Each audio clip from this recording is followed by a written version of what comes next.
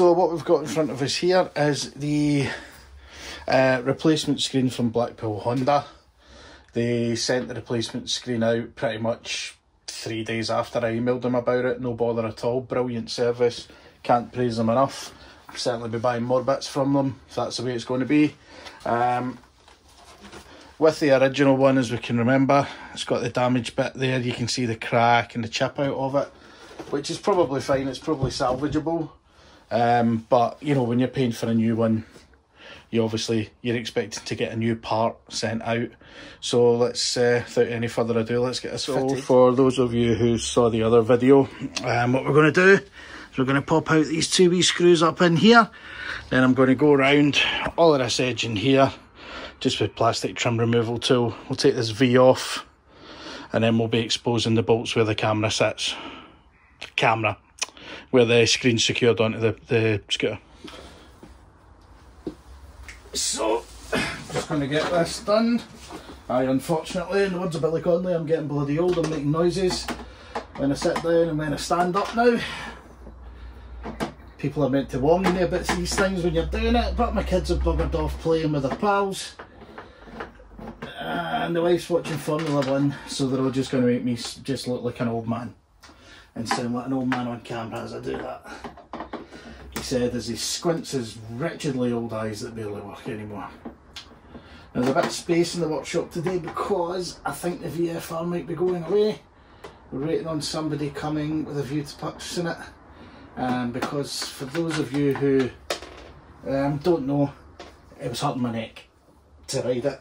I have prolapsed discs up at the top of my neck. And it feels like it's going that way at the bottom of my spine as well. So it's going to be back to something with regular handlebars for me, I think.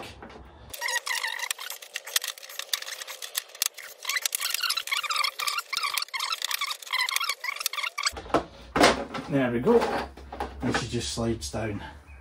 And just to prove I've not broke anything, ta-da! Happy. Right, so what we've got now is we have a couple of bolts and a couple of Allen keys. So give me 2 seconds and we will see if we can't get these off. Obviously being prepared would be far too professional, I think, to be doing. I can't remember what size the Allens are. Yep, they're not big. This one, I think they are 4s. Seems a bit excessive for a wee screen, but what do I know? I never made the thing. Tried to do a wee bit better audio here with the Zoom recorder in my short pocket. I don't know if it's going to work or not, but we'll find it. Cameras on the phone will give me a reference for it. I'm going to try and get a little Lavalier mic just for clipping on, and we'll see how that goes. But for now, I keep forgetting the other one, just try it like this. Right, and finally, 10mm socket. And what I'll do is use the ridiculous extension. Just for the secret. We're only cracking it off and on tight, and then I'll just use the extension to spin them off. Keep me get T-handle spinners, keep forgetting. I'm still on it till place. And next time there's places like Tool Academy and that. Have specials on eBay and things like that sometimes, so maybe keep an eye out for that too, who knows. Right, there we are. Standard screen removed. Standard screen can sit over here just now and it will get put somewhere safe for a rainy day. You never know when you're going to need standard stuff to put it back together. Now, the new Givi screen is here and it should just slot on. Now this one didn't need a fitting kit. The bigger touring style screen I've got the fitting kit to do, so that'll be a longer vid. Bring that in. Because I'm getting old and decrepit, I will save my wretchedly old knees and sit in a chair to do this. As you just screw this back on here. Didn't want to get the big tall one on straight away. I'm kind of keeping that more for the bad weather. I'm not a huge fan of looking through a windscreen on a bike or a scooter. But we'll see how it goes. I'm missing a washer off that. Right, okay, so what we've got now going on is I'm missing a washer here. I've lost the black nylon washer, which is meaning that that's moving too much. So, obviously can't find the black nylon washer anywhere. I'm looking for about half an hour. So I'm just going to put a regular washer on it. It doesn't go in any tightness or anything anyway. Just to get that wee bit extra support for the screen. I know it's held in place with other things other than this anyway, but just so it's there like that.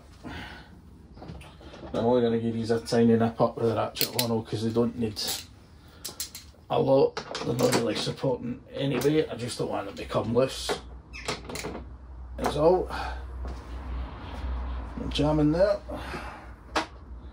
Next up then we get the two hex bolts. Now these have little white nylon washers on them because these are actually putting a bit of pressure against this.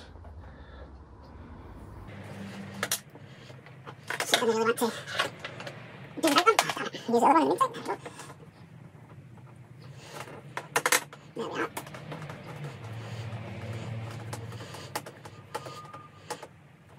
Snug, not too tight.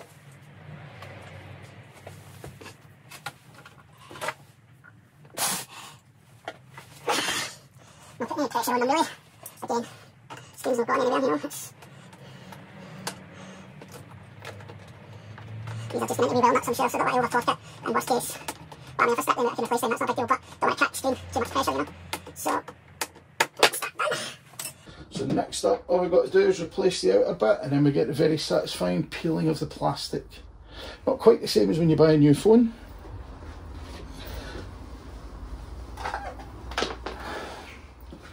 And what we need to do is these wee snibs, we need to kind of push the thing up the way. And make sure everything's in nice and snug.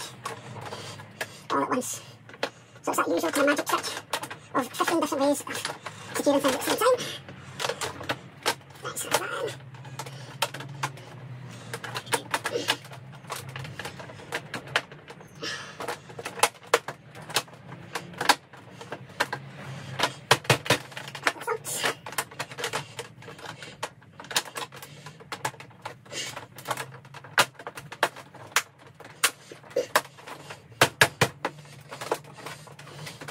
And there we go.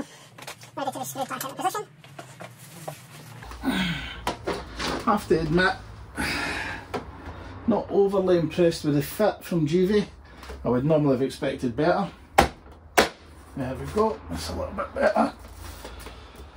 But there's kind of gaps here and stuff. Now to my eyes, that's just water's going to just run down in there, but there's no silicone, there's no gasket, there's nothing comes with it that means you know you would have to do that, so we'll see how it goes. Can't be that bad because loads of folk use this thing. Can't be that bad. And then obviously what we'll do is give this a wee go for a while, and then we'll change over and we will hit the we'll fire up the big massive one and we'll see what the difference is like on that. I know aesthetically it's very, very different. Like I say, I'm not a huge fan of looking through screens. Especially when you keep dumping the damn screw. My date is not singular.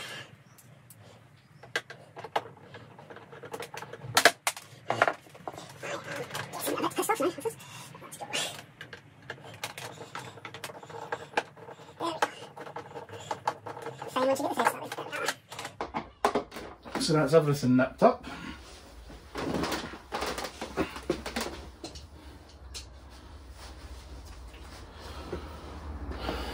Now the moment of truth. There we go.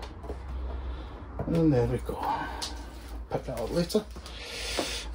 So there we have that Givi screen all fitted now. Hopefully that should help a wee bit of wind buffeting because that existing standard screen is useless. It does nothing. It's no good to man their beast. But we'll do a wee ride report on it and we'll see how it goes. Alright, thanks for watching. See you later guys. Like and subscribe. Catch you in the next one.